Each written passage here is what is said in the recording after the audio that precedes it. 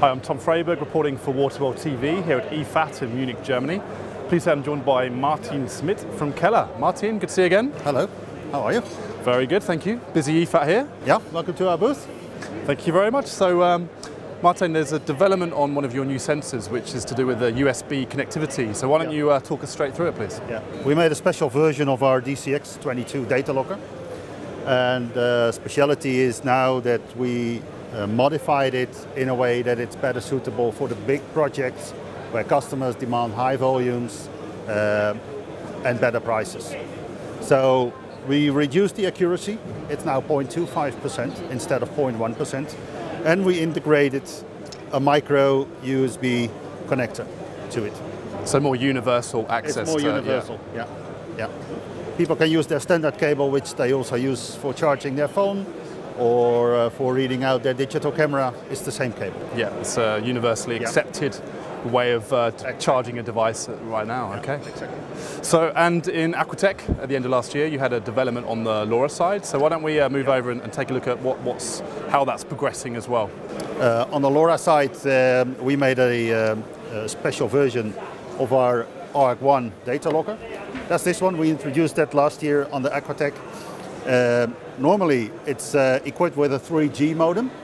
But now we can also deliver it with a LoRa interface, and LoRa stands for long range, low power. It's a separate network for the Internet of Things. And that's a huge trend we're seeing on IoT connected devices. So basically the data can get transmitted to the customer, consumer very quickly. Yeah, very quickly, yeah. Most Western European countries have a full country coverage of the LoRa network. There are several networks. We use the Things network and we use these kind of gateways. This one is connected to the internet and it can receive signals from LoRa devices up to 10 kilometers away. 10 kilometers? Yeah. Fantastic. And now something that kind of dovetails in quite nicely is the software, the interface on receiving that data and presenting it in a way that can be used. So talk us through what we have here. Yeah, what you see here is our KELLER KOLIBRI Cloud. It's our cloud application for accommodating the data. You can select here one or more devices, and in short, what you see here is a detailed graph of the data. You can have calculations on the fly. So if you press it,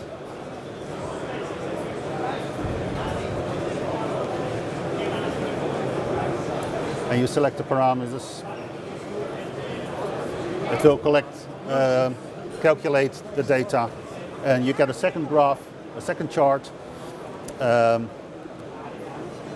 which converts the original data to, let's say, another reference.